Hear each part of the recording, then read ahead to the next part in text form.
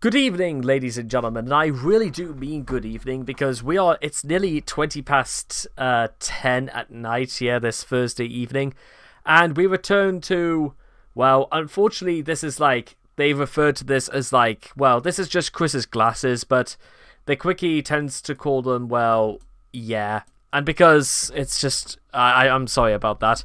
So this is going to be very brief, but unlike Chris's dirty cram briefs, this is more of the things that you can't really say it's too much. It's just, but with everything else that Chris touches and does, he somehow manages to place his own little goofy little sensors on these sorts of things. My frames are good. They look good to me, and they are the best fit for my lenses anyway. And Sonichu on his glasses. I think I've picked the wrong frames. Good lord, good lord. My frames make me look very hot. Are you sure about that? Are you sure about the fact that your Rosechu's arms have no dimension? Her legs look disproportionately off kilter. Her feet somehow nearly go all that. These are Wellington boots. These aren't actual shoes. But yeah, you know what? You do you, Rosechu. Literally. The glasses is the colloquial name for Chris's classic aviator spectacles, the appearance of which has been described as recalling some form of sexual deviance such as a pedophore. Chris claims in his diary that he began wearing glasses on the 2nd of February 1998. So, interesting enough, that was 3 days after I was born. Because of nearsightedness. He was diagnosed by his ophthalmologist, half-brother David Annan Chandler, not long after he had an altercation with a black kid on the school bus, and his glasses were knocked off his face and possibly broken, depending on the version of the story. Confusingly, this might have been one of those very few times where Chris getting into an... it's hard to say who started the problem with the fight on the bus, but So I can't really say if it was Chris's fault or not, but I don't know, you be the judge. Confusingly, Chris has stated that the bus incident occurred during his freshman year of high school from 96 to 97. If true, this suggests that the date in his diary is probably wrong, and that he really began wearing glasses in February of 97. The classic frames, which Chris was wearing at the time of his discovery, were double-bridged to reduce damage induced by fits of tarred rage, and somewhat oversized, their roundness emphasizing Chris's pudgy face and generally routed form, or rotund form I should say. He got them at Walmart. The earpieces were connected by a string attachment that nobody else under the age of 60 would use. Maybe Chris just thought they looked cool or more practical perhaps, because I don't wear glasses myself, but there is a practicality to some things. Although, if we are going to be talking about eyewear, then I may as well introduce guys to basically my staple, which even if I just the reason why I use these is outside of the fact that there's I've worn these for so long. It's also good to keep a lot of the harsh lights out when I try and do these sorts of videos. So what do you guys think about these, by the way? Let me see if I can actually double it up a little bit about did I have this thing locked, or there we go. I mean, what do you guys reckon? Do you think these things look good on me? I mean, a lot of people say they don't, but at the same time, this is sort of my own look, and it's a little bit something that I just sort of I've just adopted as my own. And I do admit I do prefer this. There's two versions of these. There's black and then there's silver, and I do honestly prefer the silver myself because I think just it's a little bit more to look at, and it's a little bit easier to catch a reflection of for some people, and it's I do have other versions of this as well. I have those anime glasses that are completely white, so you just press a button and they just shine white, so it's a bit that one guy out of Shinji's dad from Neo Genesis Evangelion. And then there's also What was the other one that was on my mind? Oh yeah, there's like the really big ones where you could like type things on your phone and like a message or an animation would appear on the glasses. They're really really cool, but the charge for those is surprisingly woeful. But you know what? I think I'll just take these off for now.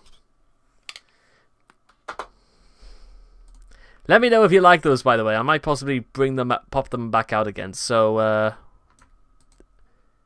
maybe it's a little bit. It's the only problem with like having to like. Okay, so there we are. That's about right.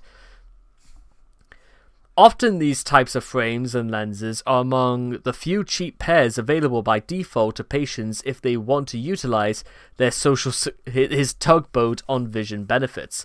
Of course, they tend to spend more extra cash on a much less hideous pair of frames, but Chris has better things to buy, which we will get to at some point in the future. Chris thought the glasses looked good on him, calling them respectable frames. He also justified them with the argument that they are the best fit for my lenses anyway, though some stronger prescriptions do require bigger frames to accommodate thicker lenses. Standard prescription spectacles could be ground down to fit any glasses that Chris desires. Nevertheless, Chris has always been somewhat self-conscious about his glasses. He worried that his needed to see a far distance glasses made it difficult for women to notice his handsome face. I mean, I know they're probably like, you know, maybe just saying that, but I'm not even entirely sure if that's like the worst. I disbelieve that claim. He does not wear them for dating profile photos, however. While Chris's Little Big Planet avatar does wear glasses, Comic Chris almost never does, though no one knows why. It could be that he finds drawing the glasses to be too stressful, or that his self-image is stuck in early 98. Perhaps Chris's idealized self has 20/20 vision.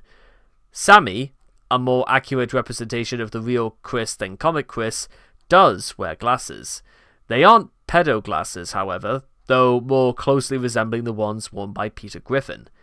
In a video diatribe against the trolls, he defensively stammered, "I'm only nearsighted. I do wear glasses, take it or leave it, losers. It helps me see better, see more detail, and more clear vision than any of you knuckleheads can put together, out of your own ego that's so richly consumed of." You tell him, Chris. But, yeah, it's just, again, to be honest, I'm only nearsighted. He could have just left that in. I mean, once again, we know that Chris ever tried... That, again, this is something I want people to understand, is that during this period of me trying to do YouTube, I have actually had to, like, encounter a fair number of trolls who say, like, really stupid shit to me. But, to be honest, guess what? I have never responded to even one comment, and I just... That's good enough for me. I don't need to respond to them, and I'd say I'm doing pretty well. But whatever that's worth. I might do an entire separate video about trolling, perhaps, I suppose. In a couple of videos posted in October 2010, it appeared that Chris had wrapped tape over the bridge of his glasses. The tape was later replaced by a more permanent solution in the form of Crayola model magic. Yes, that's true, and how exactly his frames became broken is unknown. The moving forward videos show that Chris sometimes stores his glasses in his back pocket, though so it's not entirely unlikely they simply forgot where they were and sat on them by accident. The Tom Girl pictures indicated that by April of 2011, he had gotten a new pair just as cheap as the first ones. Alas, these glasses, which Chris describes as $324 RX lens glasses, were broken by the jerk cops when Chris was resisting arrest on the 28th of October 2011. Once again, Chris literally... Is that part of, like, the inheritance that Bob left for him, for Chris and Bob? And Chris just decided just to waste it on... I don't exactly know what RX lens glasses are. In fact, actually, I'll tell you what. I'm gonna actually look into this a little bit.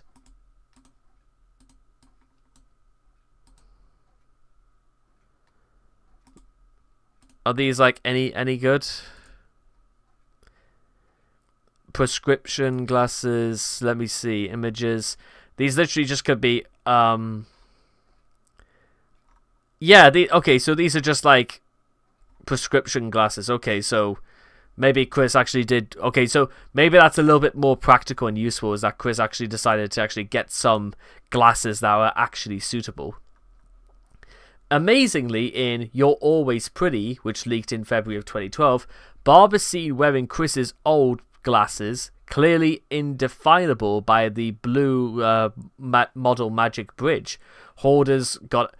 Wait a minute, was that even true? Let me check this out. Did that really happen? I can't quite remember that happening. So I know, yeah, this is the video where they're literally just stopping in like McDonald's just to like have lunch. But does oh yeah, Bob absolutely does have and yeah, yeah. The less said about. The time will come when I do like a full video about Chris and Bob, but yeah, that's like ew, just ew. In May of 2012, a Facebook profile pic showed that Chris had replaced the glasses with a relatively normal pair. Unfortunately, this improvement was offset by his being a creepy tomgirl with awful hair. This seems to have managed to hold on to his pair since into 2015, and yeah, where he swaps them out for like My Little Pony glasses. Dramatic glasses removal. Chris has been known to emphatically remove, so basically all this does is that Chris would just periodically just remove his glasses in a really dramatic way, because Chris seems to think that nothing can make his point or make him stand out all the more if he just does something with dramatic gusto. And finally, for what they're worth, this is like the gallery of shots of Chris and his hair.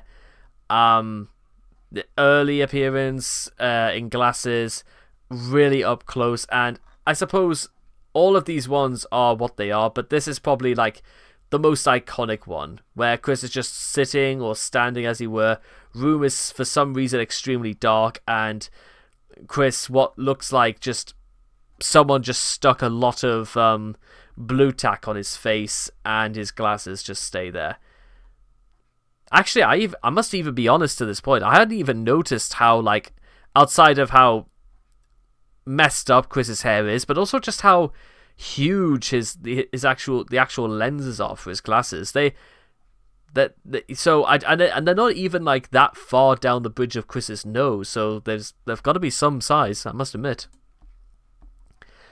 And of course, for what they are, is that this is just like Chris with wearing My Little Pony like pink glasses, the sort of things that kids would wear, like at least under like 9 years old, and they almost look as if they're worn upside down, but I honestly can't tell. So that's about it, and I suppose just one fun way of ending this off is just, this is like Chris dramatically getting his glasses off. So all the trolls have been lying. Yeah, he does this when he has like something really big to say, but as you can tell, it's just like, this is the one for the Guru videos. This is the one for just stopping Liquid Chris, back the hell off. And Chris doing his my holding out for a hero, and Chris, I like how they had to slow this down, because for some reason as well, Chris does that like a little shake off as well when these sorts of things happen, and that's basically about it. So there we have it, ladies and gentlemen. That was basically the entirety of Chris and his history of glasses. I don't really have much else to say apart from this point, apart from the fact that he just decides that, cheap or expensive, he has to make people known that they're just by and large a part of his identity somehow, by making them look distinctive enough for people to recognize that they belong to him. So there we go, and I cannot wait to talk to you guys again in the next video. Take care, and bye-bye for now. Okay, so I am technically like lumping these two together because they sort of like somewhat fall under like the same category for like eyesight or eye care, I suppose. So I'm gonna just like throw these together. So if you do think there is a little bit of like an issue with like overly like keeping things like relatively consistent, well, I just sort of want to like, because they're sort of the same, one and the same. So this is regarding Chris's heterochromia. So according to Emily, Chris's eyes are very, very slightly different colored. It's nothing you would be able to notice unless he fucking points it out to you, or you just happen to notice small details like that.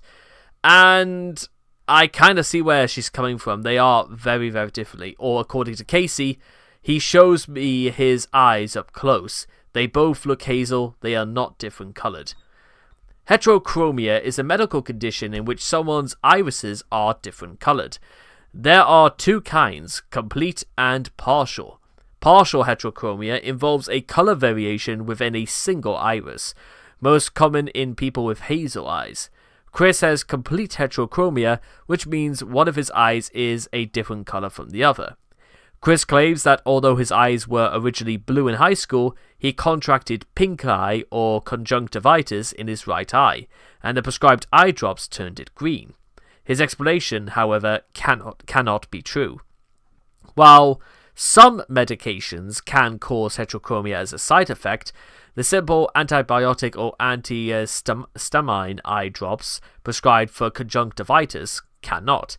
It's more likely that his heterochromia was genetically inherited. In school pictures taken while Chris was very young, close examination reveals that his eyes are different colors. And yeah, even through here you can see obviously blue, and this one is green. Nevertheless, the pink eye story is one of his favorites when introducing himself to girls.